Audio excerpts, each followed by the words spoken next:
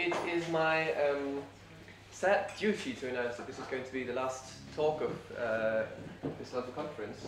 Nonetheless, it is of course with great pleasure that I announce Karim Thébault and his talk on the emergence of temporal structure in cosmology. Thanks, and thanks to the organisers. It's been a really wonderful meeting. I've learned a huge amount, found it really relaxing, enjoyable, and it's getting late in the day, people are feeling a bit sleepy. I'll try not to say anything interesting, so if you want to have a little nap, don't worry, it's okay. This is joint work from Nick Huggett. We've been thinking a little bit about a particular model for the emergence of time and really treating this not as a kind of candidate for a theory of what the universe is really like, but more on a kind of simple cosmological model that we can use as a toy model for a case study of being more precise about what we could mean by the emergence of time. In particular, thinking about the consistency of the various approximations used in this model and the extent in which we can understand the story about the emergence of time or the approximate emergence of time in this model as being explanatory. And in the end, we conclude, contra some claims in the philosophical literature, that this approach, particularly using Born-Oppenheimer and semi-classical kind of approximation techniques, is a self-consistent approach. We can derive, in a consistent way, three types of temporal structure, which I'll talk about in a slightly idiosyncratic way, but hopefully clear way, as chronoordinal, chronometric, and chronodirected structures. And we think that there's, in a particular sense, an explanation of the emergence of these structures in at least the first two cases. I'm going to use a maybe slightly flat-footed notion of explanation that comes from the literature in explanation of mathematics, of being able to answer what if things had been different questions. So in the first two structures, we can tell a story about how emergence works, and that story gives some kind of explanatory kind of value. In the third case, we can tell a story about emergence, but it's not clear how explanatory it is, at least at this stage. And it's really going to focus on specific model, mainly worked on by Klaus Kiefer, but then some kind of extensions to that, particularly in context of the error of time, in work that Klaus Kiefer did with Dieter Zeh in 1995. So I'll talk a little bit about this notion of structures of time, the three words that I just told you about, talk in some detail, but hopefully not too much detail, about the Kiefer analysis of the model and a particular extension of it due to Kiefer and Zeh. And then I'll kind of go back to some arguments by Hugh Price, made in his kind of classic 1996 book, and see the extent to which those arguments, which in the context I'm talking about, specifically targeting particular interpretation of the no-boundary proposal by Hawking and collaborators, going to consider the extent to which these also apply or don't also apply in the Kiefer-Zeh model. I'm a little worried I'll talk too much, so perhaps maybe if I get to half an hour or so, wave at me and I'll try and wrap up quickly. So really, I want to make I think, trivial distinction, but I think a very important one, between three different notions of temporal structure.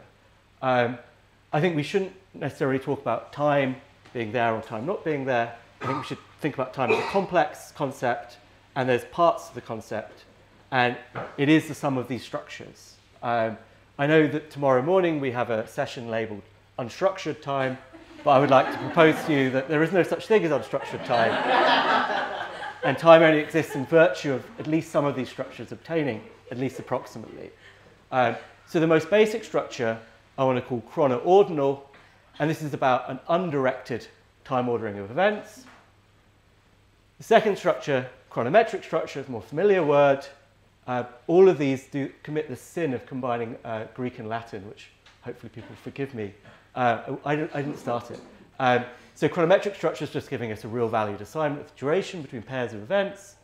And there's third structure, which is essentially the chronoordinal structure plus some kind of direction.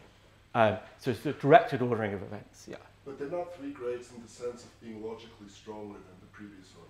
Not necessarily, no. As I'll say in a second, you can use some of them to fight each other. But I think unless we have at least some of this structure, there's a sense in which we don't have time. but we don't have to have them all emerge at the same time. And that's kind of the point, that you can differentially find these structures or derive these structures in these quantum cosmological models. And so hopefully this is quite easy to kind of cash out. The coronal structure, it's essentially what McTaggart talked about in terms of the C theory, something called Matt Farr has written a lot about Cambridge. Really the idea is we just can order events in an undirected temporal line. This may not be a kind of structure that obtains for all events, but at least some events we can get a partial order. And so really what we want to talk about is, say, if we have some events, A, B, and C, that are in the domain of the structure, we can say whether B is between A and C, but not whether A or C is after. So it's kind of a thin structure.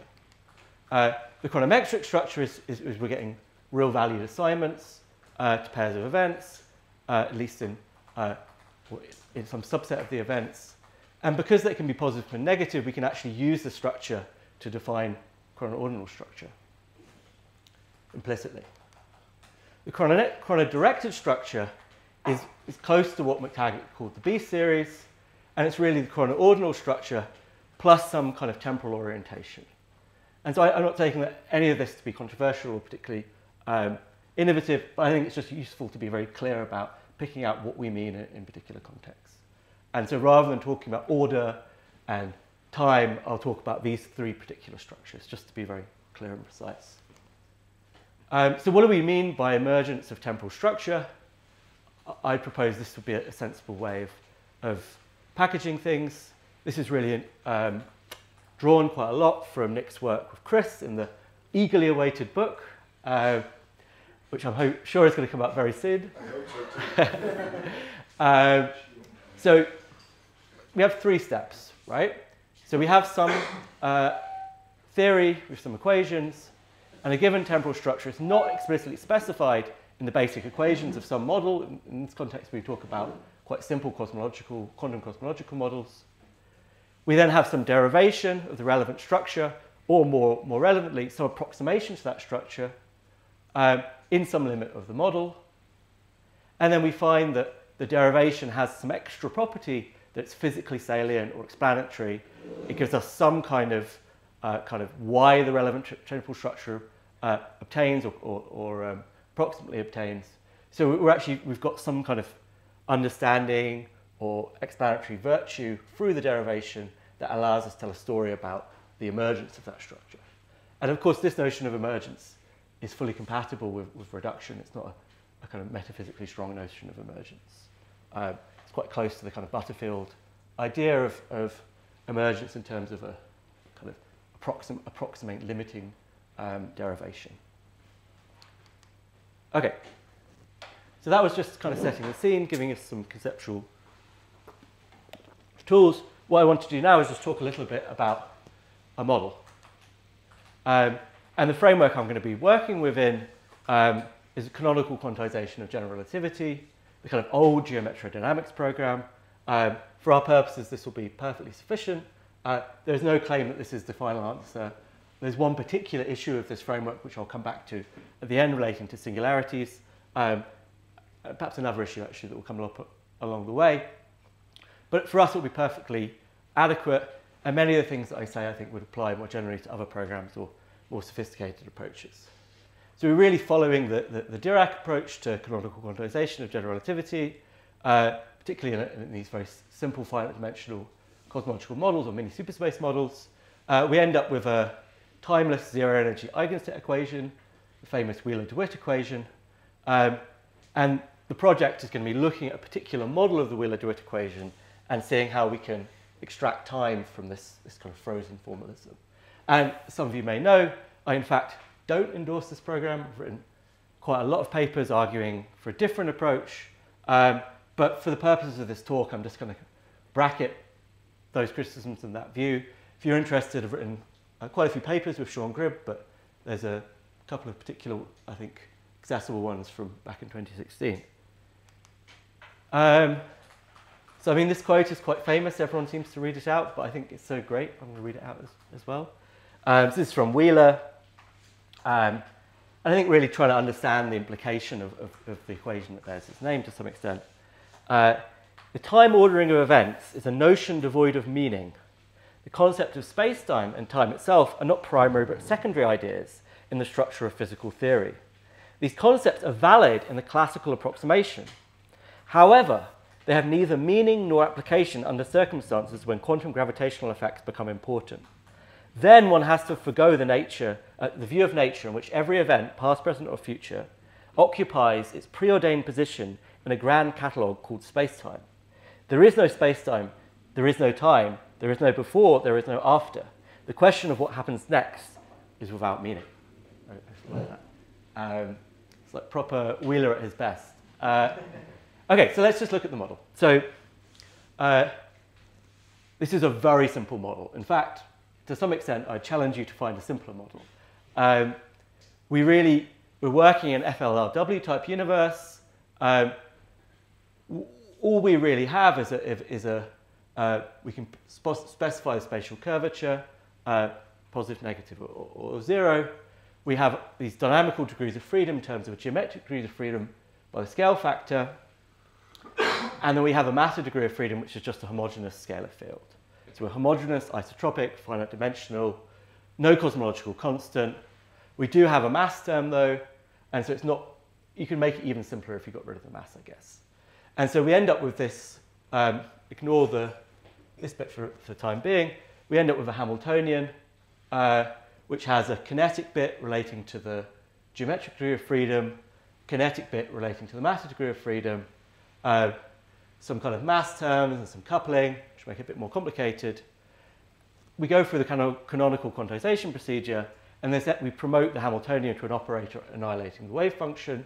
The wave function is just on a space of these variables. We've taken a variable substitution from the scale factor A, just taking a logarithm, which I'll almost always use this alpha variable, because it's a little bit better behaved. And we have a Planck mass in here. So we've got a Hamiltonian, we've got a kind of zero energy eigenstate equation. There's no time evolution in this equation. We have two spatial variables, one relating to matter, one relating to geometry. We want to try and see how we can extract time from this framework. And the kind of explicit details from this, for the most part, I'm following a paper from back in 1988. But if you want to go into a lot more detail, Kiefer's book has got everything pretty much that I'm going to write down will be in that book. So we want to derive an effective internal chronoordinal structure.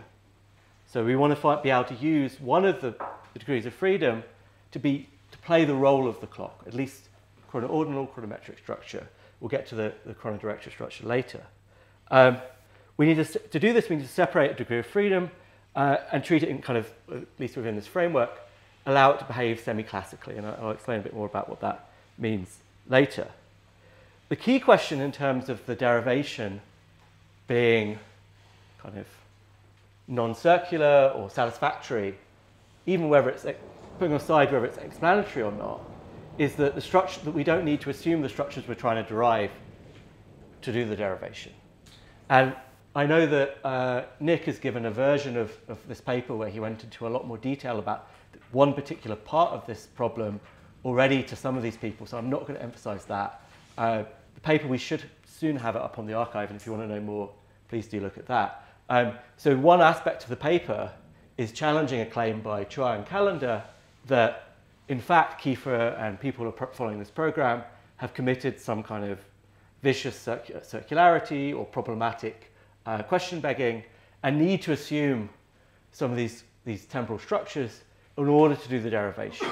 And we don't agree with them, and I think we're fairly confident that we can show explicitly that, in fact, no such assumptions are necessary, and one can do this derivation without needing to assume the temporal structure one derives. There's a lot of subtlety in the end about the difference between how things like the Born-Oppenheimer approximation and WKB approximation are described heuristically in kind of intros to physics papers and in textbooks in temporal terms, and how the actual details of the mathematics work. And in the end, I think that's the crucial point. But I'm not going to have time to go through that, so I'm sorry, I'm going to rush a little bit over these subtleties. But as I said, in the paper, we go into a lot of detail and engage with Eugene and Craig and their particular criticisms. Really, the important thing for our purposes, is just to follow the rough outlines of the derivation. This equation is a very difficult equation to solve. And so what we can do, particularly justified by the relatively large, or relative to the other mass term, the large size of the Planck mass, is follow this procedure that Born and Oppenheimer designed way back in the 1920s for application in molecular physics. We can do something analogous, in certain respects at least, to solve this equation. The important thing is that we're able to write the wave function via this separation so that we can decompose into these two parts, one that relates to both the geometric degree of freedom and the matter degree of freedom, and one that only relates to the geometric degree of freedom, this C. We can solve a reduced equation and find explicit form for this var5 variable. And then crucially, under the approximation that this part of the wave function doesn't vary with respect to the alpha variable, the geometric variable, and the analog of this is saying in an atom that the electron wave function, in a sense, doesn't vary with respect to the nuclear position, roughly. So really, in some sense, we're saying the gravitational field is so heavy that we can think about the matter part of the wave function as approximately independent from it. In any case, once we apply these approximations, we can derive a simpler equation, which we still can't solve analytically, but which we can then apply a second approximation, the WKB approximation, and then solve that equation, and then write a full general solution for the wave function that we can check approximately solves the full equation. So that's, in a sense, just a story about solving differential equations under some approximation. There's nothing to do with philosophy or time there. What's important is that because we're taking this semi-classical approximation, we start being able to interpret the alpha variable, the spatial variable, as being somewhat classicized compared to the matter. So we take the wave packets of peaks about classical trajectories. This is so that the WKB approximation even applies. And particularly, we want the de Broglie wavelength to be small compared to the characteristic distance over which the potential varies. And you can actually write this also as a restriction on the principal functional. And in a sense, we're kind of getting into a regime where the Hamilton-Jacobi equation is looking very close to the kind of Wheeler-DeWitt equation. Again, so far we're just doing maths. This is the important step, that we then start thinking about the solution or the construction of particular solutions as becoming something like a Cauchy problem, right? But rather than there being a Cauchy surface being fixed by a value of the time parameter, the Cauchy surface is fixed by a value of the alpha parameter. And this is the important kind of transition to alpha now playing something more like the role of time. So we also, what we're going to do is want the solution to be such that the full wave function can be uniquely fixed by defining the wave function for a particular value of alpha and for a particular value of the gradient of the wave function evaluated at that value of alpha. So we start being able to do something that looks more like, and this is actually, perhaps ironically, closer to what Craig talks about time in his wonderful book in terms of being able to solve these well-posed Cauchy problems. And so we're getting something like time back already. What Kiefer does in the paper is really look explicitly at the spatially flat case, which is a much nicer case. And in that case, we find that we can construct wave packets that approximately follow the classical trajectory in tubes, and I'll show a picture of this shortly. And in particular, they're such that we can build Gaussian wave packets, and we can evolve them forward in this alpha clock, and they approximately don't disperse, and we get something like coherent states which follow the classical path. And it's starting to look like really like an idea of the kind of Ehrenfest type relations where you have the quantum variable or the quantum wave function, the bulk of it following the classical path. So this is the picture. I mean, this is actually not the spatially flat case. I'm just kind of slightly cheating by using different diagrams. But it's the same idea that in this WKB approximation where it's valid, the wave function approximately kind of follows a tube. There's actually a recollapse, which is what we'll get back to. But for the moment, just imagine, focus on 1/2, and the wave function is kind of following the classical trajectory. And what I think is interesting in this case is it gives us a handle on what it's like for time to emerge in a semi-classical program. What we mean by time emerging in the semi-classical program is that the variable that we want to play the approximate role of time, the alpha variable, is beginning to play something like a classical time parameter-like role. And what is that role? Well, one, I already talked about it a bit. We can specify the wave function via boundary conditions. It's not necessarily going to be a Cauchy problem. In fact, in the non-spatially flat case, we need both a future or we need two time boundaries. I won't call them future and past because that will prejudge the situation.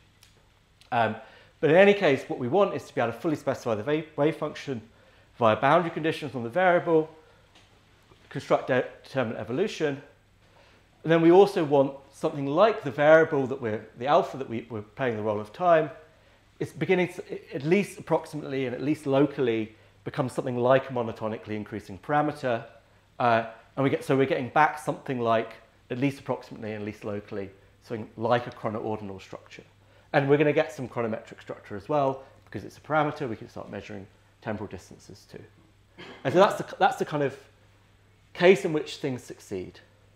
What's interesting, and I think which demonstrates that the Callendar and Chua claim of circularity can't be right, is this can also fail.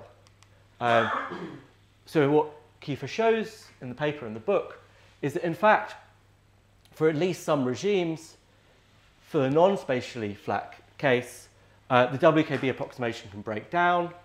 The evolution of wave packets with respect to the internal clock spreads out from the classical trajectory uncontrollably as we get to kind of bigger and bigger volumes.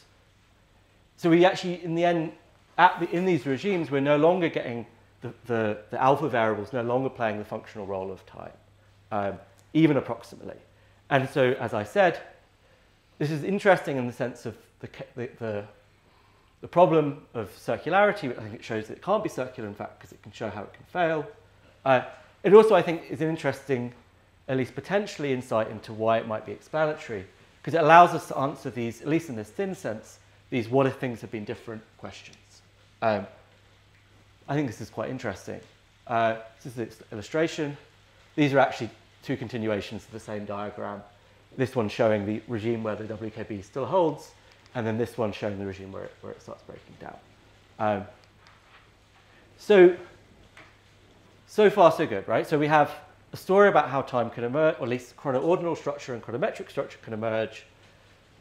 That story is such that it's not circular. It can also tell us something about how it might fail. What we'd also like to do is a story about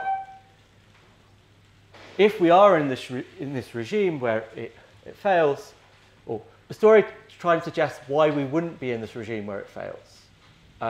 And this really comes back to something Carlo said earlier, that when we talk about cosmology, we're really, for the most part, talking about kind of a particular coarse graining of cosmological degrees of freedom. So I like to think about this as the difference, a bit like hydrodynamics versus molecular fluid dynamics, right? And so when we do cosmology, we're usually doing something like fluid mechanics, or hydrodynamic continuum fluid mechanics, but we can, of course, introduce perturbation in homogeneities, and we have to when we start including more and more details.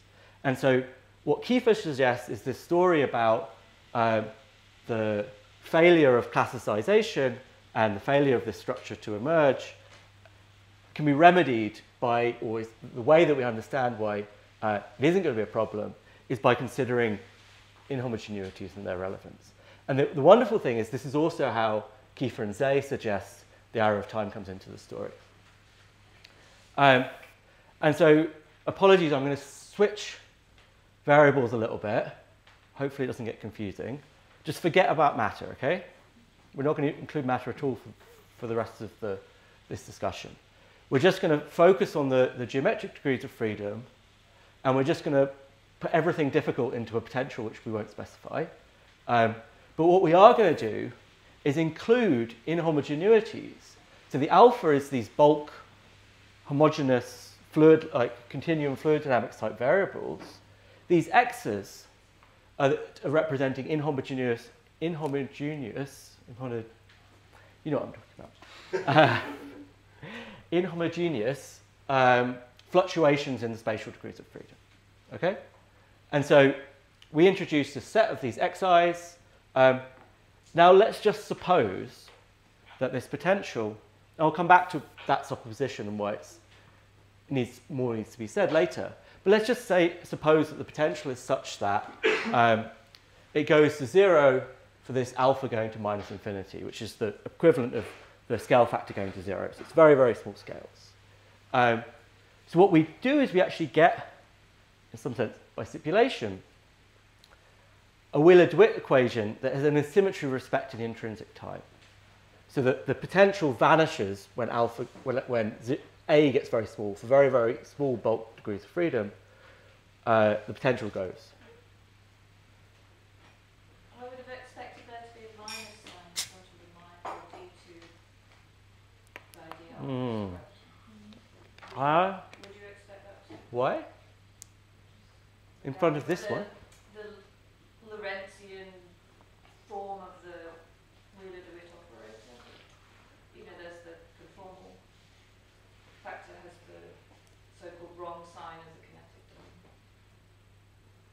term. I think this is correct, but I might be wrong. But these are both spatial degrees of, these are both geometric degrees of freedom. Right, there's only one negative. Oh, you mean in front of both of them? No, one. One. I might be wrong. I would have I'm not sure because I don't know how you So describe this exactly.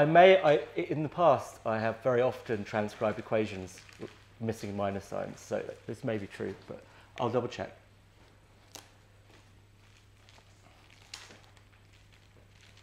So assumption 1, right? By the way, I mean, this is a very speculative model, right? So we're now in a regime where we're just trying to do something to try and understand what goes on with the arrow of time and inhomogeneities in quantum cosmology.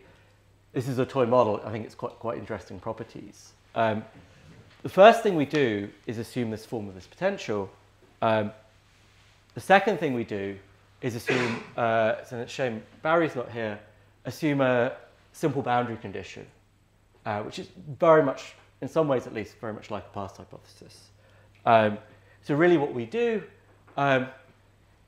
is assume that the potential is such that the coupling between the bulk variables and the inhomogeneities tends to 0 if alpha goes to minus infinity, which we've already described.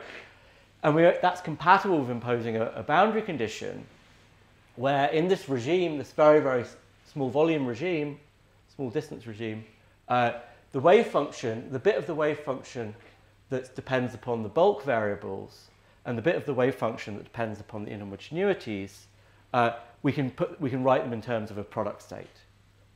We assume the initial state asymptotically takes the form of a product state such that the bulk variables and the inhomogeneities have vanishingly small entanglement. It's a big assumption. So we then have that if equation 4 is taken as the initial condition, then the Wheeler-DeWitt equation would, through the form of the potential, lead to a wave function with some kind of intrinsic arrow of time. So it's already very interesting.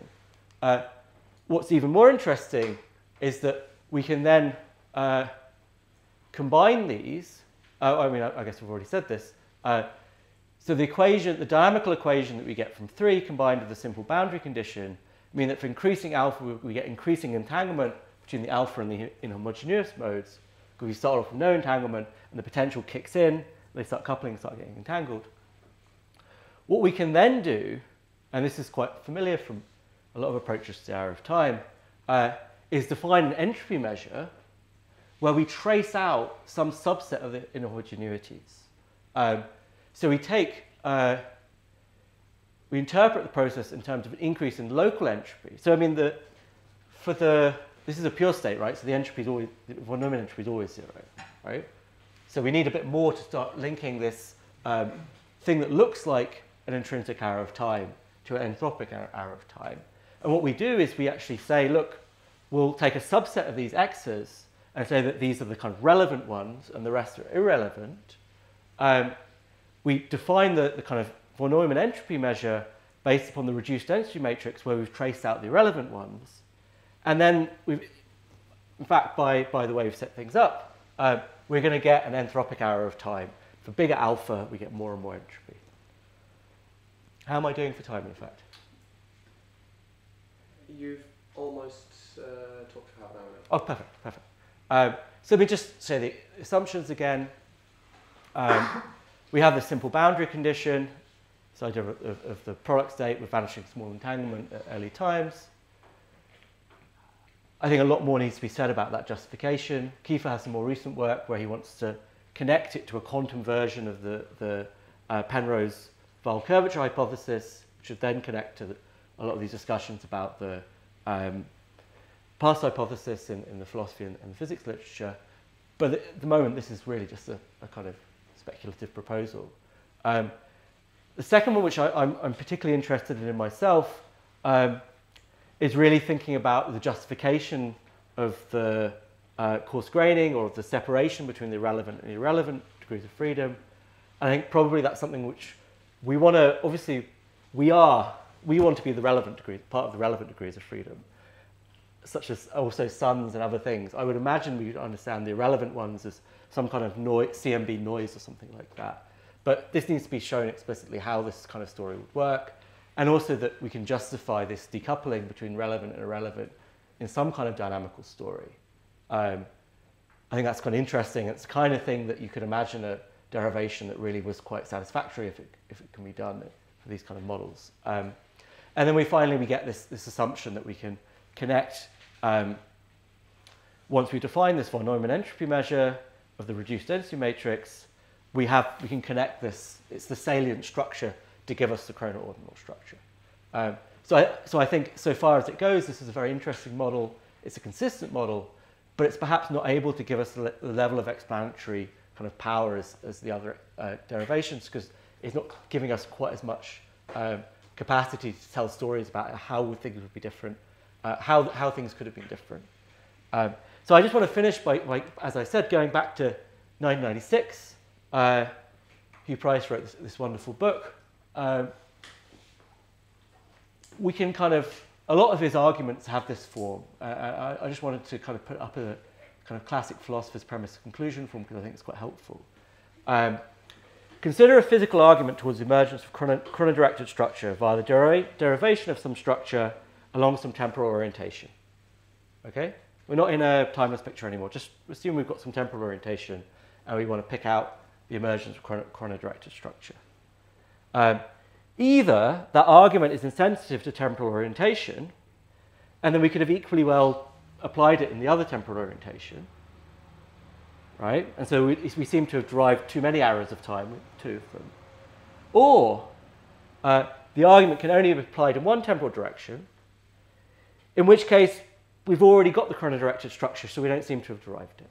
And you look at in almost every chapter, the kind of analysis he does has this quite similar structure. So the idea is that, well, that ultimately, and he uses this mainly to argue for what's now an outdated model, the gold universe, is the way we should think about cosmology and time. The idea of what he's arguing towards, he's saying, look, we should really have chronodirected structure emerging in both temporal directions. We shouldn't think about there being a kind of master arrow of time. We should think about there being a kind of particular kind of temporal symmetry of the arrows of time, something like that.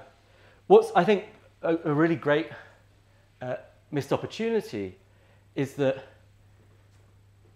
one of Price's targets is work by Hawking, in particular an interpretation of the no boundary proposal by Hawking and collaborators. In fact, Kiefer and Zay spend about a third of their paper also arguing against exactly the same parts of Hawking and collaborators' argument. And it's written exactly the same time as Hugh's book, but unfortunately there doesn't seem to have been any interaction between them at all. So it's a little bit of a missed opportunity that these things weren't brought together earlier. I should actually ask each of them if they're aware of each other's work. In any case, what Price and, in fact, Kiefer and Zay argue is what they're arguing against is not the no-boundary proposal per se, it's a particular interpretation of the no-boundary proposal, where in these later papers with collaborators and on his own, 1993, 1994, Hawken argues that we should only apply the no-boundary proposal at one end of the universe. Earlier, Hawken argued that we should really, the position he articulated is that we should, the arrow of time would reverse in a recollapsing universe, and the no-boundary proposal would apply to the limit at both temporal extremities. And so there's two different ways of approaching the no-boundary proposal, one in which we pick out one particular kind of extremity, we apply it there, and the other where we apply it twice. And both Kiefer and Zay and Price are arguing for the second one, as Hawken did earlier himself. And this is what Price says. This is, again, the general argument pattern. Hawken hasn't shown that asymmetric universes are the natural product of a symmetric theory. On the contrary, he seems to have assumed the required asymmetry by taking the boundary proposal to apply to only one end of an arbitrary universe. This amounts to putting the asymmetry in by hand. And I don't want to refight the Hawken-Price debate. That's not what I'm here for. What's interesting is that it's quite clear then the style of argument, the style of criticism that Price is making of Hawking doesn't apply to Kiefer and Zay. Their kind of approach doesn't have this putting the asymmetry in by hand, at least not in the specific way that Price is worried about. Perhaps it does in other ways, the form of the potential, the special boundary condition, but not the specific problem. So Price is kind of wants to say, look, what's problematic is justifying the choice of an order-disorder universe, i.e. low entropy to higher universe, as opposed to an order universe, i.e. low entropy, high entropy, low entropy, based upon time-symmetric laws, and justifying a particular labeling of a particular state as initial rather than final. They're the two problems that he identifies. And these don't seem to apply to Kiefer and Zay's model. We have atemporal laws, for one, and the asymmetry with respect to alpha rather than the, and it's also in the form of potential. Moreover, the simple boundary condition is not postulated as an initial condition. It is just a boundary condition that applies for alpha goes to 0 to minus infinity, irrespective of whether that's boundaries encountered twice. So I think it's very clear that the Kiefer and Zay model really avoids this Price's temporal double standards argument, and it gives a way that we can understand the emergence of chronodirected structure that at least avoids that problem. And very interestingly, Klaus Kiefer, in fact, gave a talk about some of this material and lots of other stuff as well to the Geneva Symmetry Group last year. And I watched the video, and at some point he actually says the expansion of the universe becomes a tautology. And I think that's the way to think about the way that this model sets up the kind of concepts of time and expansion. We're just defining time as the increase of the universe, increase the universe volume. But I mean, at least I think hopefully some of you might have been worrying a bit about the temporal way I'm telling the story about the universe expanding and then recollapsing. Perhaps it makes more sense to not say that the arrow of time reverses and the universe recollapses. Rather, what we've in fact got is a situation in which we have a transition between two universes, each with emergent arrows of time, oriented away from the low volume regime. The arrow in question, when it's well defined, always points away from the kind of very small volume regime and towards the very big volume regime. And it's by definition aligned with the expansion of the universe. What's interesting then is what happens in between. And this is the very strange thing about the model, which I think is probably pathological, to be honest. In this model, we in fact have the breakdown at very late times of chronoordinal and chronometric and chronodirected structure. The model provides a mechanism for chronodirected structure to disappear as well as emerge. So it's not true in this model that the structure is always well defined at late times. For very, very large universes, it can disintegrate again. And the way Kiefer and Zay describe this is in terms of there not being a classical connection between different legs across the turning point. Rather, we encounter a large A region which can't be interpreted in classical terms. So this is very odd, right? We're used to thinking about quantum gravity comes in when we have very, very high matter density, so very kind of small volumes early universe. But in this model, we actually find non-classical behavior for very, very large volumes. And this is pretty perplexing. Holding that fixed for 1 second, really what the story is then is a model of emergence, disappearance, and re-emergence. Or more consistently, a story of two universes with independent emergent arrows of time whose temporal structure dissolves and they merge into a large volume deep quantum regime. We can't, I mean, satisfactorily for Price, this is incredibly symmetric, but it's more than a little perplexing why we have this breakdown of classicality for very, very large volumes. So this is my kind of little silly graphic of the picture. And in the end, we actually have this doesn't work, right? We have 3 regions which are kind of confusing. So firstly, as I said right at the beginning, this model doesn't have singularity resolution. So we actually get breakdown in the equations for very, very small a, which is encountered twice. But we also get some kind of slightly unexplained deep quantum regime that happens in this middle bit. And so following Julian Barber, I want to call this an inverted Janus universe. Rather than a recollapsed universe, we think about the universe as having 2 arrows of time that point to point like this. And I think this is an interesting story in part because we might be able to use some of the resources and some of the responses to Price and some of the stories that we've told about this slightly unrealistic model for a more realistic model, which is usually called a big bounce. But I think, again, we should move away from this idea of recollapse or bounce and really, again, following things that Nick and Chris have said, try to talk in a kind of atemporal terms about the structure of the universe. And Barber's metaphor is of the, I think, Roman god Janus, who's a god of time, who has 2 faces pointing away from each other. And so the idea is that we'd also like to have some story about which avoids the singularity here, and we kind of glue these 2 universes together. But we shouldn't think, I think, about having a master arrow of time, which you do in some bouncing scenarios. So epikairotic bouncers do have this master arrow that goes along with the kind of bouncing cycle.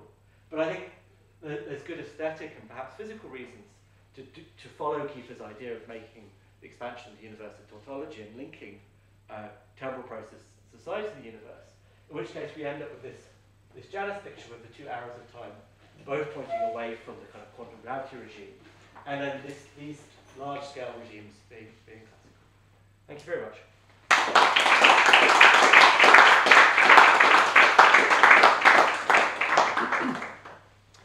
Thank you. Now, Vincent will have the opportunity to present his comments. On the microphone. So, first, take my slides. Just one slide.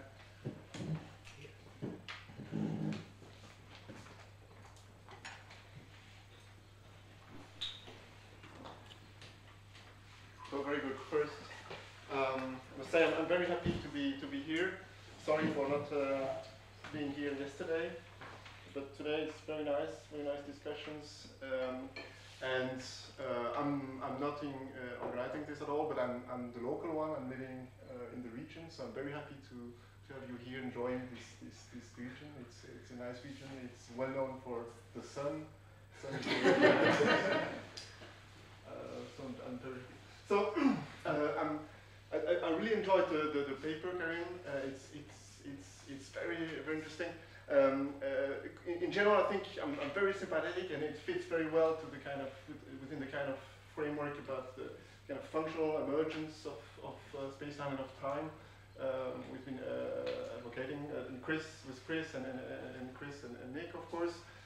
So in general, I'm very sympathetic to this. And so I've not so much comments rather than questions, a lot of questions actually, and then I just open for discussion, I think. I just maybe one comment. I think it's interesting. I just want to highlight, maybe you can also comment on this. I see here kind of double role for entanglement in a certain sense, because it's, of course, it's one in quantum gravity, and in the other it's in this very toy model in the quantum cosmology, but there is this role of kind of gluing relation in several approaches in quantum gravity for entanglement. And here we've just seen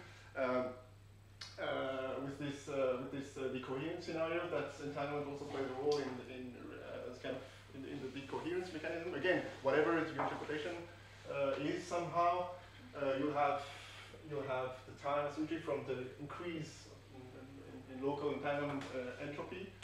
So I think it's an interesting double role that entanglement is playing here, and maybe there's a kind of intuition that it really points, again, whatever your interpretation of or understanding of quantum mechanics is, here it's decoherence in a certain sense. So it seems that it's in a kind of neutral way, interpretation, neutral way, points to kind of fundamental features at the quantum gravity level. And again, it also fits well with other kind of speculative suggestions in quantum gravity. Now, questions. I had a look again at the book by Klaus you mentioned. It's very dense, a lot of ideas there, especially in this at the end of the book where it's discussing all this. And he's very ambitious, actually. I didn't remember that. He's actually pointing to a kind of link, the kind of master hour you mentioned, and linking everything together, not only the thermodynamic and equational asymmetries, but also the quantum mechanical asymmetries, the quantum measurement process somehow. And he seems to be suggesting that everything is linked together.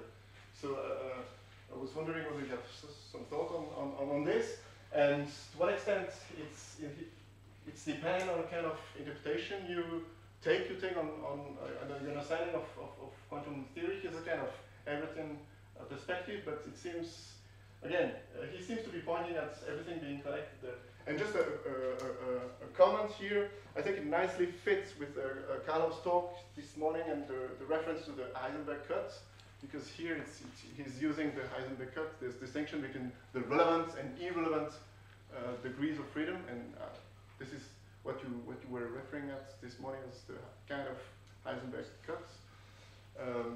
So maybe it fits well with relational, the relational interpretation of quantum mechanics. And now, kind of more specific question. In your paper, you didn't mention that in talk. To what extent, considering the product states, the simple boundary condition as a boundary rather than an initial condition. Okay, I see the arguments formally, but then to what extent does it avoid really the spirit of the kind of price objection or price argument?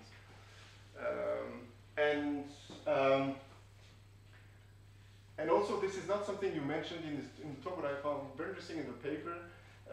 So there is this idea that like mimicking a little bit the debate about the past hypothesis, that we should understand somehow this kind of boundary condition here as being law-like, nomological in a certain sense, rather than fact-like in a certain sense. And I'm just wondering to what extent, what are exactly the consequences of considering this as law-like, in particular when it comes to the explanatory demands that follow. And then if we take this kind of simple boundary condition as law-like, nomological, then to what extent does it depend on the account of laws that you're considering? And of course you'll need a kind of non-spatial temporal account of law if you want to understand it as a kind of nomological entity. And finally, yeah, like really, this is for everybody. So of course, this is a toy model and so on. But what do you think are the possible implications for quantum gravity and quantum cosmology and the emergence of time in general in other approaches to quantum gravity and quantum cosmology? Open for discussion.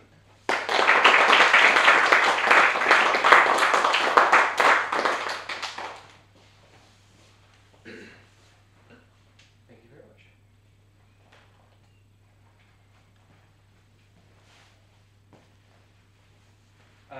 Thanks, Vincent. So I mean, there's lots of questions. I'm not sure I can answer all of them particularly well. I have no idea about this. I'll have to read more and maybe we'll have some comment. I mean, I think I often worry a little bit about maybe I shouldn't worry. I often worry a little bit about the role of some kind of epistemic considerations or some kind of agent or some kind of need to consider the perspective of some information processing system when we talk about these entanglement entropes. I quite like this distinction between objective, subjective, and epistemic ontic. And I think it is clear that we shouldn't think about these entropies as subjective. I don't think that's right. I don't think there are kind of constraints on the way we should, or the way we can define these entropies. But it's not clear to me whether they're ontic or epistemic. In particular, like when we divide between relevant and irrelevant, we need some quite clear story that this is not something that's based upon our particular, the precision of our measurements or the interests that we're using or the timescale in which we think is salient for a particular purpose. And so I think these are the kind of questions we need to answer about entanglement entropies. Entanglement entropies that are built in this way by tracing out degrees of freedom, if we want them to be fundamental features of the ontology, we need to know whether we're okay with fundamental features of our ontology having this kind of epistemic component. But I actually find, to some extent, with saying, look, there is some role, perhaps not for humans, but some role for information processing systems or something like that in these divisions, but I'm not sure. I think there is a potential story to tell about this link. I haven't looked at the details. I think this new work by Kiefer on thinking about the simple boundary condition as a quantum version of the Weyl hypothesis is probably the way to go, because then you can connecting Weyl curvature to these other arrows, or the increase in Weyl curvature to these other kind of arrows. I think really the place to go for the, actually in some sense all of these points, which I wouldn't try and redo myself, is this debate between Callender and Price, I think 2004 or something. I think, so on one side there's this idea that explanatory demands must terminate somewhere. I mean, this is a lovely rhetorical line. I think it's from Brassen who said this, which is all well and good, but I think it's not clear that this is the relevant place for them to terminate. I mean, particularly in this case, we need to have a clear story about why this potential has this magical form that it just does exactly the work that we need to do. And moreover, I don't think there's a fundamental difference between laws and boundary conditions. Really, I think we should, maybe perhaps in context of experimentation there is. In the context of cosmology, it doesn't seem to me why we should make that a fundamental distinction. The virtue of this, in a sense, is the simple virtue is that the Kiefer way of setting it up means that we don't have to say that this is the initial time, right? So that's, I think, one thing that some of the thrust of Price's specific worry about Hawking's specific approach to the boundary proposal works with. In terms of doing something better, I mean, I think I'm quite sympathetic to the Barber program, where you don't have a special initial or a special boundary state or a special state at all, and you get this out of some kind of generic attractor in the dynamics. This has only really been worked out for these n-body theories. It's not clear how, if it would apply in general to cosmology. But I'm quite attracted to the, oh, this isn't my slides, it's yours. I'm quite attracted to this picture where you have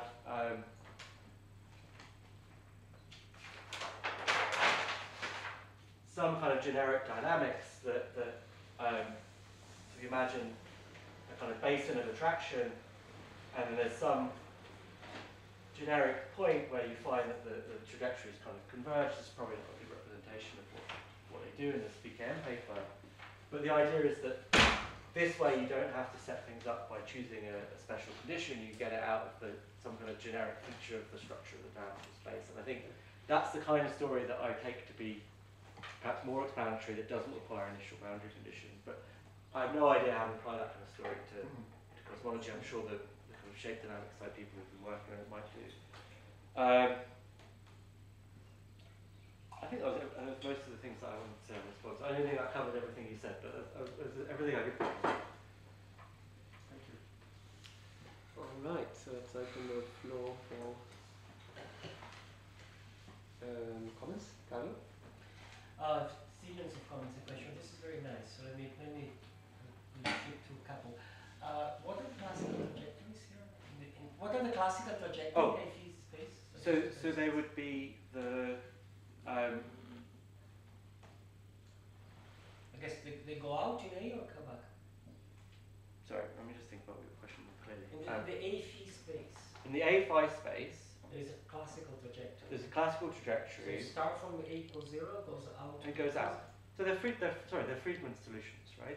Well, with the Friedman convolution, they go out to some that come back. So they're Friedman solutions they are the gold solutions, right? Sorry? The gold solutions, the ones that go out and then come back. Oh, these are the ones that come Yeah, back. because we have no cosmological constant, and the matter density, I think they're the ones that expand out and come back, which are exactly the ones that Price writes about in the book, because I think they're called gold universes. So these are, so the thing approximate, it's they go out to come back.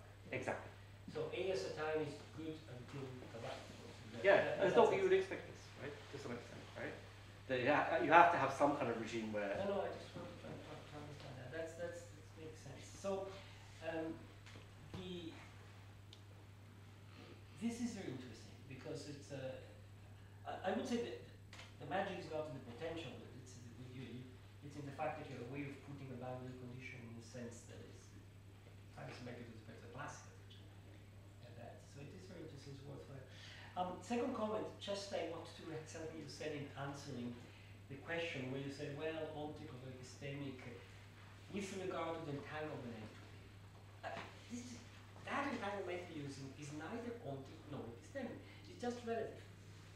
Okay? But relative means relative to a certain certain distinction between the degrees of freedom. So given that distinction, it's well defined. It's nothing mental, epistemic, nothing about knowledge. But if the distinction depends upon our choice about what's relevant or irrelevant, then it would be. But I accept that it doesn't have to be. Yeah, it's just, it's like velocity is related to something. It doesn't depend on our choice. It's just relative to an object. Sure. And it's objective. It's objective. Right. That's the So to important the thing. extent in which then in our microscopic description we use certain variables is a well-defined entropy with respect to this variable. So I think that's crucial. I agree. I mean, to that extent, right? I mean, some people want something more than that. And I think they may have to give up on that. But I mean, strictly speaking, the entropy is always 0, right? Yeah. So I think that's the thing we have to accept, and that the entropy being increasing is a product of something that's relative to some course gradient. So now, as a third point, why is that? In which sense I perfectly understand in which sense the time goes wrong when the universe is large, because you're using as time, the clock goes back, and since there is a fuzziness in the wave bucket, that's like that. But why would you say there is a quantum regime there, rather than a regime where in that part, locally something else would work as a good clock? So I think there are two separate things. Yeah. There's the clock breaking down, and there's the semi-classical regime of the model breaking down. Yeah, so let's And say so I the think- first thing, the clock breaking down, that particular clock breaking down. But then if you, at some point, you say, well, let me use phi as a clock. Sure. That's fine. But then you see, on top of this, there's the fact that the wave packet spreads a lot. So I have to look at the paper again, but certainly that's the way they conceptualize it. That you can no longer use semi-classical approximations, and you need to tell some story. But isn't that because of the approximation? I had a long paper long ago with the classical trajectories are ellipses. And then we do the full quantum theories, everything is well defined, it's very consistent. And then we ask if there's something tiny here. And then if you demand time to be well defined for minus infinity to plus infinity, no. But locally, I mean, there are solutions which cite low solution of the Wheeler-DeWitt equation, which sits exactly on the classical trajectory on and go around. Yeah, Lisieux fissures, right? Sorry? They're called something, I can't pronounce it, something begins with L, Lisieux fissures. I think Kiefer looks at these as well, right? They have this really nice shape. No, this is a paper with Kowalski and Okay, it might be different paper, different structure. I don't know. And the time representation of what goes on in that approximation is good locally, provided at some point you change what you mean by time. You go from one variable to time variable. So I think this is a different issue. This is a different issue. You're saying with this model, there is a large spreading of the wave function. Exactly. And so my suspicion is that this is related to some stuff that Stefan Gillen and collaborators have looked at. That because a lot of this, I mean, I wouldn't say this is being recorded. I'm not sure that this model is self-adjoint, and that the Hamiltonian has been fully well constructed. And so what Stefan and collaborator have a model that's similar to this, and they actually end up putting in a self-adjoint extension that bounces the wave function back. And at least they argue that this is a kind of pathological feature of certain clock choices in certain models. I'm not sure. But then there are other states where that you chose a state in a sense, sure, right? Through the various approximations. And then there are other states which are not spread also. So I don't know. That'll be a question for Klaus. Thanks.